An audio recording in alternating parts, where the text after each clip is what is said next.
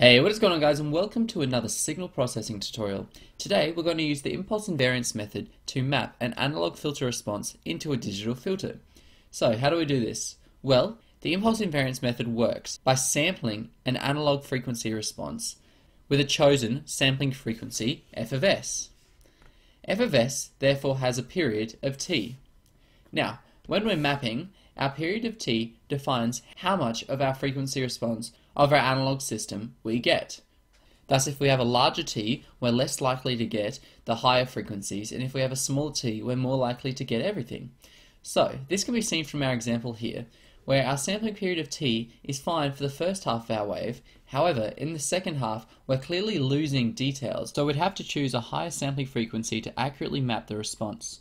This can also be visualized in the S-plane, where our j omega, our imaginary axis, shows all the frequencies, and our pi over t, our period, shows what frequencies will be mapped into our new digital filter. You can see by this example that as we have a smaller t, or as t tends to 0, in other words the sampling becomes infinitely small, that will map the entire left half plane. This would be ideal, however using an extremely high sampling frequency often isn't ideal as it's very intensive, so we just try to pick a sampling frequency which will best suit our needs. This method, as it does not map the entire left half plane, can add aliasing to our digital filter.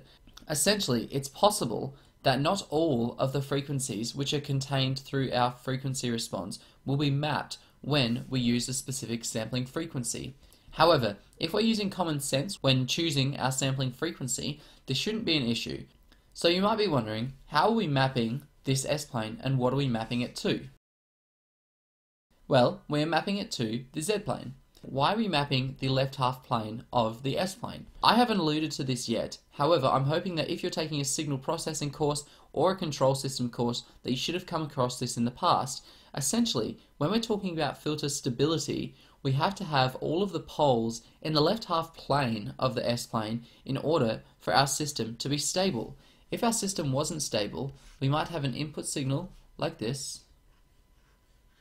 However, our output signal could be growing exponentially. Okay, so now that we have that, why are we mapping it to the Z-plane? While taking the Z transform, we're essentially converting from a complex transfer function into a system of delays, scales, and shifts. We'll get more into this in a future video, but for now, we'll just go through the method so hopefully it becomes clear to you. The impulse invariance method maps the left half plane bounded by the pi on t and negative pi on t into the unit circle of the z-plane. Therefore, if you have a stable analog filter, it will result in a stable digital filter. Remember that a stable digital filter simply has all of its poles within the unit circle of the z-plane. Okay guys, I think I might cut this one here, and in the next video I'll go over an example of an impulse invariance question. As always, if you had any problems at all, feel free to leave a comment down below and I'll get back to you, and I'll see you guys in the next one.